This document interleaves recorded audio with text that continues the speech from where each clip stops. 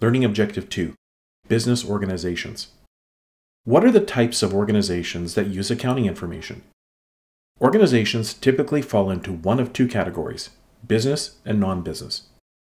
A business organization sells products and/or services for profit, whereas a non-business organization does not have profit as a goal. Examples include hospitals, schools, charities, and other organizations that serve the needs of society.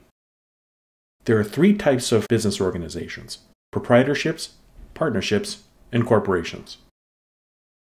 A proprietorship, also known as a sole proprietorship, is a business that is owned by one person.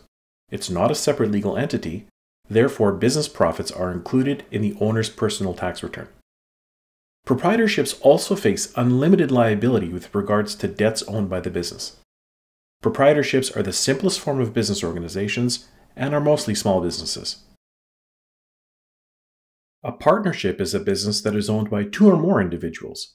Like a proprietorship, a partnership is not a legal entity, and the owners are subject to unlimited liability with regards to debts owned by the business.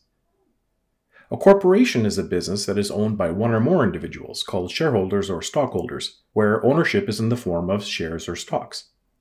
Unlike proprietorships and partnerships, a corporation is a separate legal entity which files its own tax return. One of the biggest advantages of corporations is that, unlike proprietorships and partnerships, the liability of owners is limited only to their investment in the corporation. We refer to this as limited liability.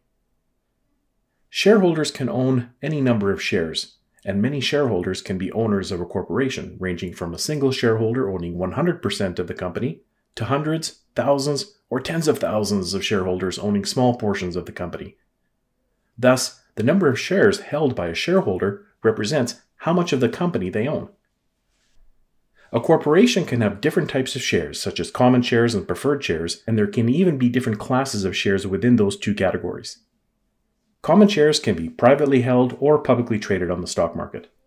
Shareholders from larger corporations are represented by the board of directors, and daily management is delegated to officers of the corporation. Here's an example of the general form of corporate organization, where the owners or shareholders, who via a voting process elect a board of directors to represent their interests. The board of directors then appoints or hires executive management officers to operate the corporation.